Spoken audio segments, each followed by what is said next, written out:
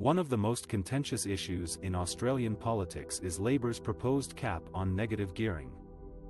Negative gearing is a tax arrangement that allows investors to deduct the costs of owning an income-producing asset, such as a rental property, from their taxable income. This reduces their tax liability and can result in a net loss that can be offset against other income sources. Currently, there is no limit on how many properties an investor can negatively gear, as long as they can show that they are making a genuine effort to earn income from them. However, Labor wants to change this by limiting negative gearing to one investment property per person. This means that investors who already own more than one property would not be able to claim any deductions for their existing properties, unless they are newly built. Labor says that this policy would only apply to properties purchased after a certain date, and that existing investments would be grandfathered, meaning they would not be affected by the change. Labor argues that its policy would make housing more affordable for first-home buyers and low-income earners, by reducing the demand and competition from investors. It also claims that it would generate more revenue for the government, by reducing the amount of tax concessions given to wealthy property owners. Labor estimates that its policy would save $32 billion over a decade.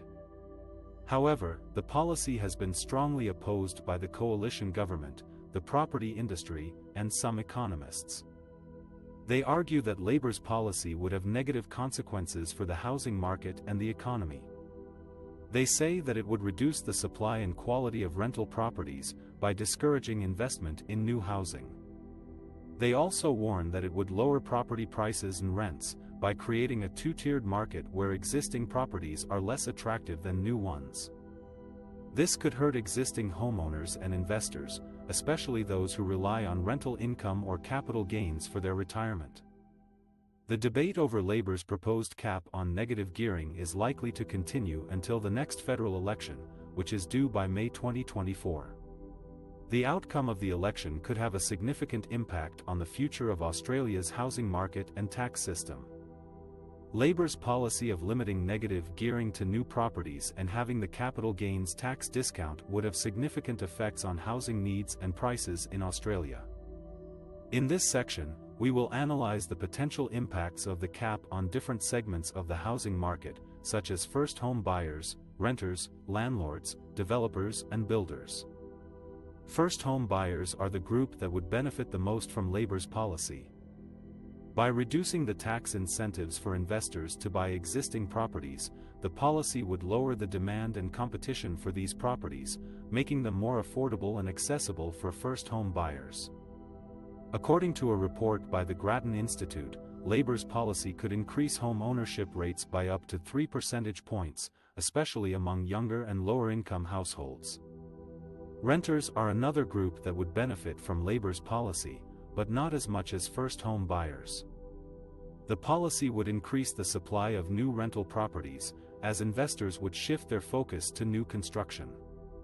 This would put downward pressure on rents, especially in areas with high vacancy rates.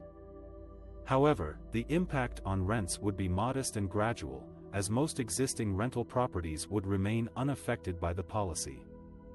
The Grattan Institute estimates that rents could fall by up to 2% over a decade under Labor's policy. Landlords are the group that would lose the most from Labor's policy. The policy would reduce their after-tax returns from investing in existing properties, making them less attractive and profitable. Some landlords may choose to sell their properties or increase their rents to compensate for the lower returns. However, these responses would be limited by market conditions and tenant demand. The policy would also reduce the capital gains that landlords could expect from selling their properties in the future, as property prices would grow more slowly under the policy. Developers and builders are the group that would have mixed effects from Labor's policy. On one hand, the policy would stimulate demand for new construction, as investors would seek to take advantage of the negative gearing benefits for new properties. This would create more opportunities and revenue for developers and builders, especially in areas with strong population growth and housing demand.